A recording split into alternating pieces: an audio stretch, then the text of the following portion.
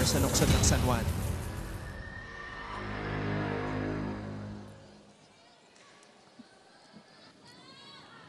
Oh, yellow card.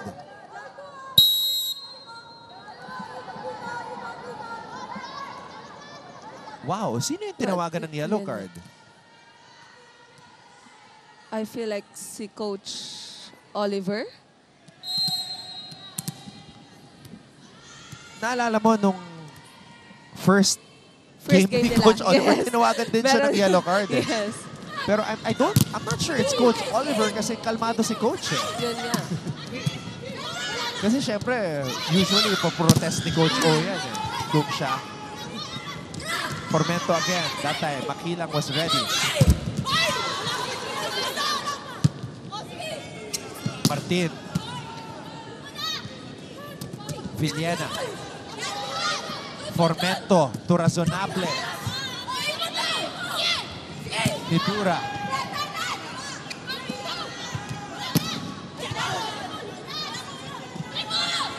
Martin.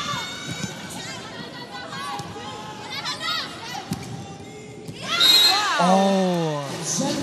Sa pagkakataon na yun, mali yung basa ni Larame. Mali yung basa. Sabi ni Larame kay Coach O, akin. So that's accountability for you. We have to credit Formento ha. Nung pinasok siya ni Coach Rod, gumanda yung takbo ng EAC. Actually, yung variations niya sa setting, lahat ng attackers niya kasi pinapagana niya. Estrelier. Martin popped up from the back row. Outside. Omapas with the point. And also Omapas. Yeah. Kasi late na din siya pinasok kanina. Pero ngayon, malaki na rin yung puntos na binibigay niya para dito sa EAC. Kaya mataas yung tiwala ni Coach Rod sa kanya. In that timeout, sabi niya, maski anong mangyari, tiwala ako sa'yo. Tiwala ako sa'yo.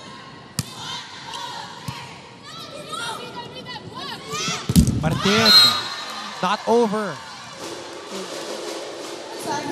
I noticed na mas binabantayan na ng blockers ng EAC si Martin.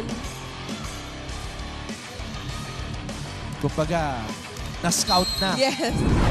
Alam na nila kung paano gumalaw si Martin. Naging familiar na dito sa mga main attackers ng Letran. Kaya ngayon, Estrelier trying to go back and activate the middles. Oh! Wow, napuntosan si Larame. Napuntosan si Larame. Kaya nag-iba yung mukha ni Larame. Naging game face na. Tingnan mo, Shola. Game face na si Larame. Hindi na siya natutuwa. Napupuntosan na siya. Game face na si Larame. Let's see kung iniiwasan pa rin si Silva. Nitura. Wow, EAC is able to pick up these solid spikes of Letran. Nitura.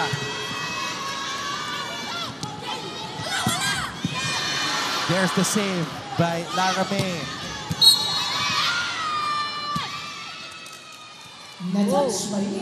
Net touch. Net touch from Omapas. Feeling ko nanggigil siya doon sa pag-block niya kay Martin.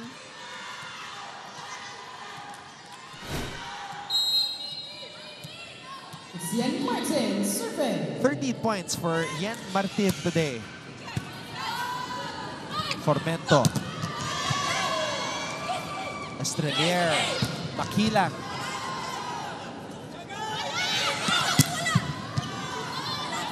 Estrelier. Nitura. Cross court. Nitura. Good intention for Nitura. Kita niya yung open spot dun sa corner na yon. Serving four.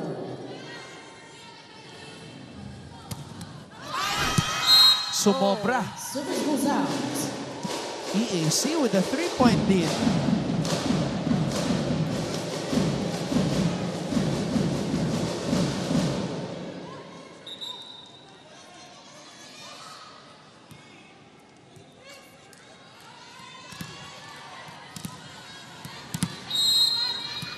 Serving for EAC, Alex Razonable. Razonable. Jump serve straight to the net. Service error.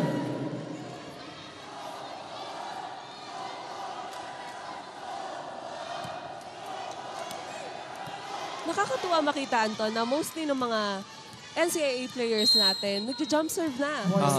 Kasi nung time ko parang, kala mo naman tagal na. Pero nung time ko kasi, bihira lang eh. Iilan lang sa amin yung nagja-jump serve talaga. Naalala ko, may time din na si Soltones lang. Yes, siya lang talaga. Yes, ang naaalala ko na nagja-jump serve na lang sa batch namin, si Gretchen lang talaga. Ang Desma.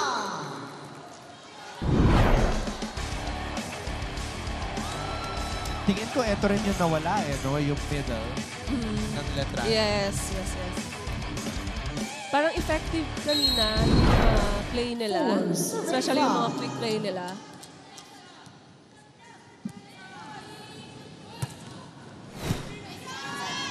Formento, tossing it up, Almazan.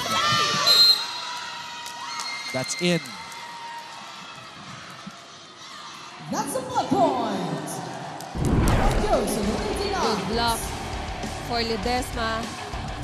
Basta niyang cross-court na. Ayun, malinaw, tumalbog sa linya.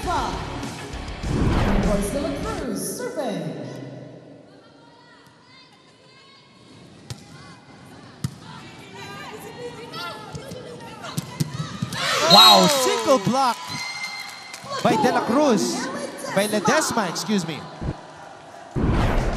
3 consecutive points for Ledesma. Wow, grabe. Binasa niya talaga kung saan papupuntahin yung atake. 6 serving 5. 4 straight points para sa mga Letranista. Royce De La Cruz starting this rally. Almazan with a drop. Makilang gets it back. Makilang. Cordial saving it. And that's another point for Omapas. And another corner shot for Omapas. Kanina niya pa tina-target. Yung corner na yan. And nakikita niya rin kasi na ang laki nung spot na walang tao. Six all. 3 points in the match para kay Jaja Villena. Hiningi na. Hiningi na ni Angge. Nasa momentum ngayon. Si Ledesma. And yung connection talaga nila ni Estrelier.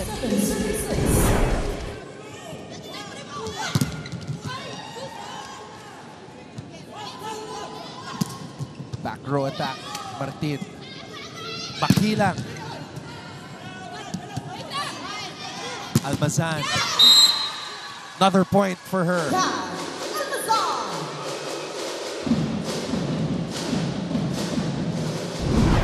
Kita niyang hindi magkadikit itong blockers ng Letran.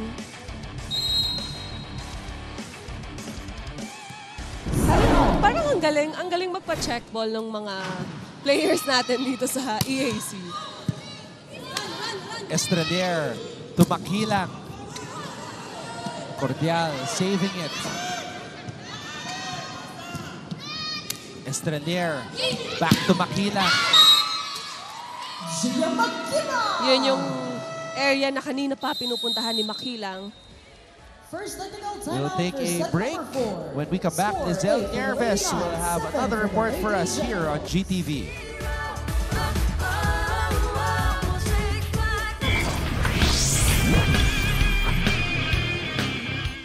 Bigong makapasok sa 2024 Paris Olympics si Tokyo Olympic gold medalist at Pinay weightlifter na si Heidelin Diaz. Hindi nakamit ni Diaz ang kailangang puntos sa 59 kg weightlifting category sa qualification rounds ng 2024 IWF World Cup. Dagdag naman sa listahan ng pambato ng Pilipinas para sa Paris Olympics ang Pinay weightlifter na si Elrin Ando. Pinataob ni Ando si Diaz sa parehong weight category. NCAA Season 99 Women's Volleyball Tournament with the game between the EAC Lady Generals and the Letran. Lady Knights, I'm Lizelle Nierves reporting from the courtside. Catching the Lady Knights by surprise, the Lady Generals are more than eager na makuha na ang kanilang kauna-unahang panalo sa season na ito. Sa pagtaas ng kumpiyansa ng Lady Generals, all what Coach Rod asked from his players is to not be rattled and to continue to communicate on court. But it is a different story in the bench of the Letran Lady Knights, where a frustrated Coach O told his players na magkaroon raw sila ng ball awareness. Sabi niya sa team, every sorry is a point. Tipirin nyo naman ang mga sorry nyo. Ang kailangan nila ngayon, ang teamwork kung gusto nilang mapanalo ang set na ito. All for now, Anton and Shona. We can see the eagerness ng EAC para makuha na nila ang kanilang unang panalo. And they have a chance. Malaki ang chance nila para makuha ito. Regalo para kay Martin. Umaarangkada na ang mga Letranista.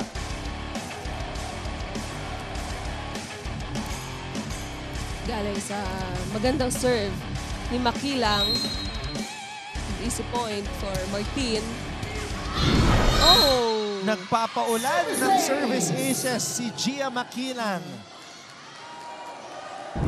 Nawala yung kumpiyansa nitong EAC when it comes to reception. The super rookie from Bohol, Gia Makilang, another sharp ace or serve, but defended by Cordial. Estrelier. Martin! Kanina pa yung mga check ball niya. Bigat. Yes. Dito kay Formento, kanina pa yung pa-check ball niya eh. And kita niya din kasi na hindi ganun kalaki itong si Formento. And mas mapapadali yung pagkuha niya ng puntos.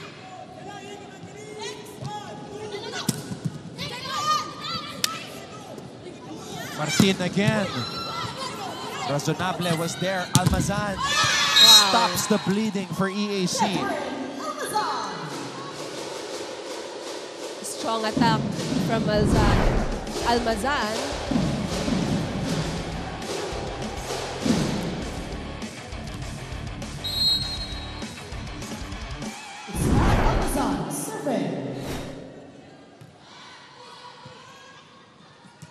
Estrelier. Oh. Actually, good intention. Medyo parang hindi lang siya naging komportable doon sa binigay sa kanya na set ni Estrelier.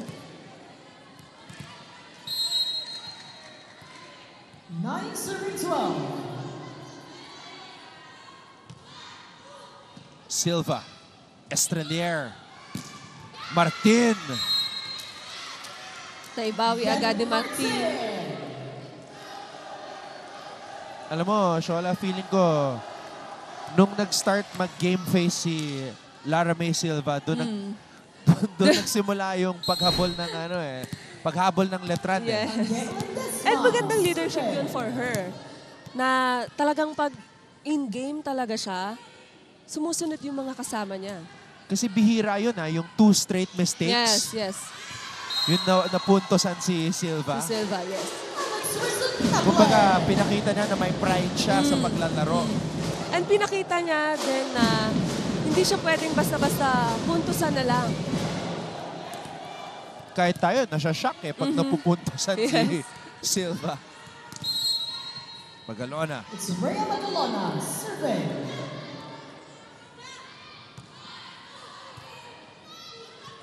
Estrelier. EAC was not ready for her. Now, Estrelier. Sobrang effective talaga ng mga ganong drop ball ni Estrelier. Nabasa na siya. Nabasa na siya ni Magalona, pero masyado lang siya nakapasok. 14, serving 10. Estrelier. Almazan with the pass. Here is the set. Omapas from the back line. Estrelier to Martin. Martin cross court. CJ Cordial was there. Razonable defended. Formento, one more time para kay Razonable. Nakilang gets it in the air. Martin. Popped up by Almazan. Ooh! No check. Oh. That goes out. Parang may nadinig akong kamay eh. Pero Actually, ako din. syempre, yung referee natin, that's why he's situated there. 15, serving 10. He has the better vantage point.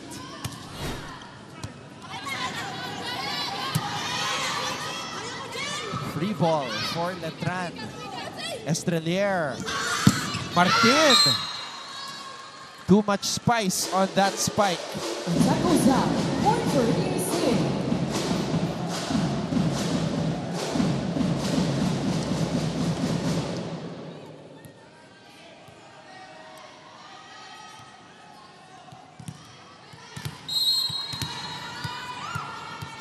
One time to serve on Formento.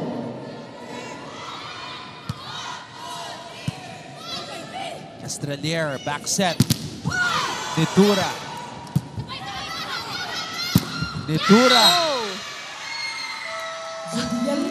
with a stare down. Letran up by 5 as we head to this technical timeout in set number 4. Score 16 for the Letran. Another good news mga kapuso, pasok na rin po sa 2024 Paris Olympics ang Pinoy weightlifter na si John February Seniza. Yan ay matapos siyang magwagi sa qualification tournament na 2024 IWF World Cup sa Thailand. Nakuha ni Seniza ang ika-4 na pwesto sa men's 61 kg weightlifting category. Siya ay ika-8 dagdag sa pambato ng Pilipinas para sa 2024 Paris Olympics. Una nang nag-qualify sa 49 kg weightlifting category si Rosie G. Ramos. Makakasama. She is a powerful presence but she has been on the bench as of late, ha? Para sa EAC, nung third set, nilabas siya ni Coach Rod and her teammates have stepped up. Yes. And I think napansin din ni Coach Rod na mas naging effective si Omapas and Razonable. Ayan po si Christian Reyes, 8 points today. It's Yen Martin, serving. Nakita niya sarili niya sa TV. Natuwa eh. Shout out to all of the family and friends of Christian Reyes. Juliel Nitura.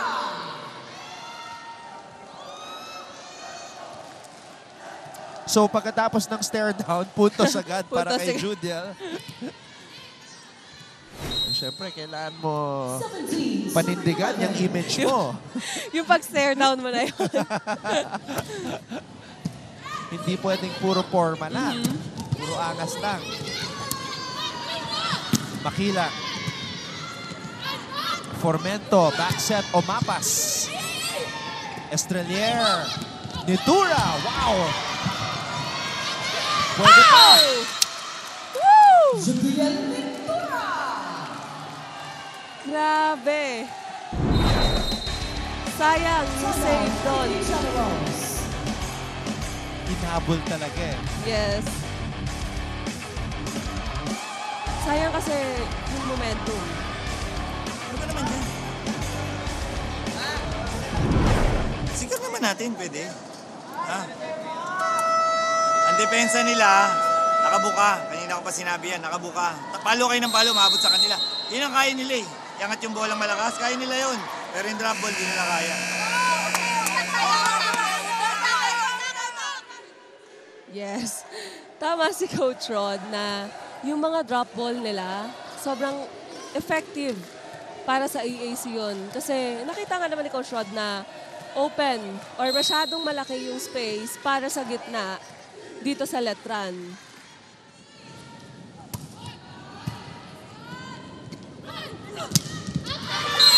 Razonable. Attack goes out. And sunod-sunod na nagbibigay ng puntos. Itong EAC. 19 serving 11. Formento to Villena. Makila cross court. Silva delivering it to Nitura with another drop ball. Estrelier. Nitura against 3 blockers. Pinalakpakan pa. Talagang pinanindigan niya. Pinanindigan niya na yung mga stare down niya. Isa, dalawa, tatlo. Sumabay pa kayo. Alam mo, Anton, may mga players talaga na tumataas yung kumpiyansa kapag nag-stare down eh. Yun yung gusto eh. Yung nasa-challenge siya. Yes.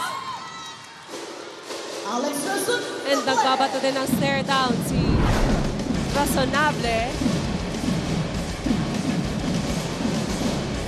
Oo naman. Kailangan pantayan, di ba? Kailangan lumaban. Di pwedeng sila lang yung naiisahan ng kabila. Yes. It means lumalaban talaga. Oo. It's Alex Razonable. Survey. Kaya lang, ang laki na ng lamang ng Letran and Service goes yung out. sakit ng EAC, balik ng balik. Those errors. Naiiwasan nila, pero pag mga crucial moments na talaga, dun pumapasok yung mga crucial errors nila. Boys the Clippers.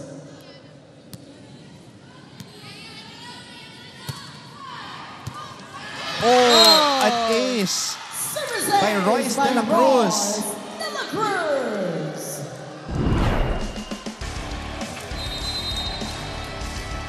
Timeout, EAC. What an ace. Sisikam nyo lang. So tatanungin mo pa kung kailangan panlakasan o jump serve o ano ba talaga. Eh di ba sinabi ko naman sa'yo kanina, hanapin mo na lang, tawid mo na lang, dali mo na lang sa mahinang passer. Ayun ginawa, nilakasan mo pa. Huwag tayo ace. Ano ba sinabi mag-ace kayo? Ha? O CJ, nagkamali na. Minali mo pa yung pass. Ha? Hindi pwedeng bawi-bawi. Nakita nyo na may mali na. Sisigil nyo na ulit yung kasunod. Sobrang crucial kasi nung error na nangyari kay Razonable and nasundan pa. So, sometimes for a coach, okay lang mag-take ng risk.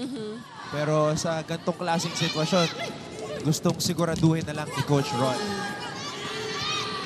Almazan. Nice check for Almazan. Ganda na pagkakaiwas niya doon sa mga blockers niya. Kitang-kita niya na open yung cross. Gallardes, EAC team captain, is back at the service line.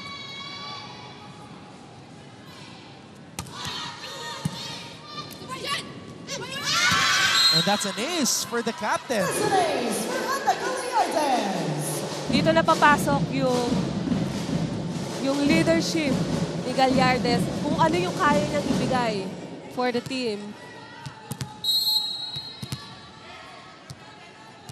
14, serving 22. Estrelier.